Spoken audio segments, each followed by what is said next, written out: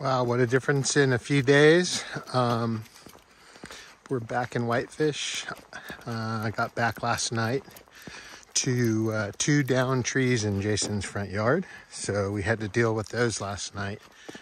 And then,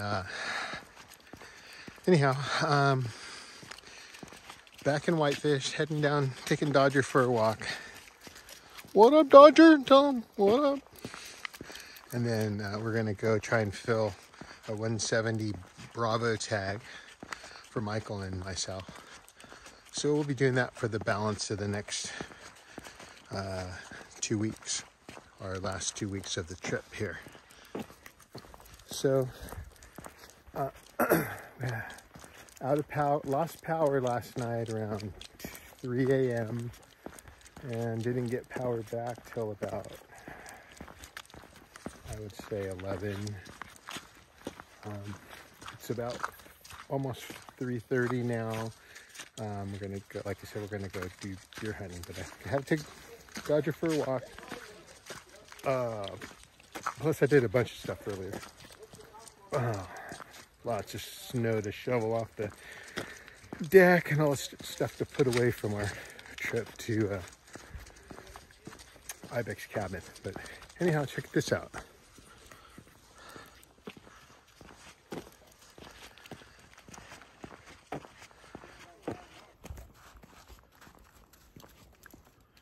The ducks out on the lake.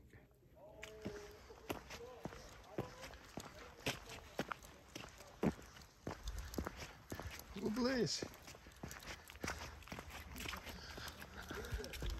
Got some Montana State Park workers here.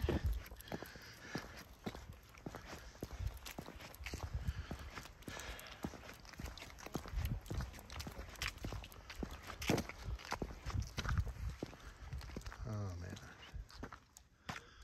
I have the snow coming down. Okay, down to the lake and back, Dodger.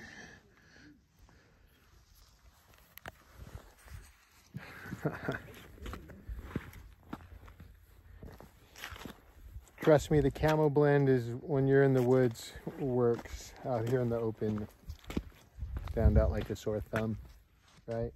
But look at the snow. Yeah, it was quite a trip, man, up to the crazy mountains. I hiked, I was in the field from dark to dark. Me and Jason I was helping Jason try to fill his elk tag, and yeah, it was a lot of walking, a lot of glassing where we could glass, and I freaking must have walked over 100 down trees, high hurdle style, but very slow. Whew. All right, we gotta go back this way, right? Yeah. All right.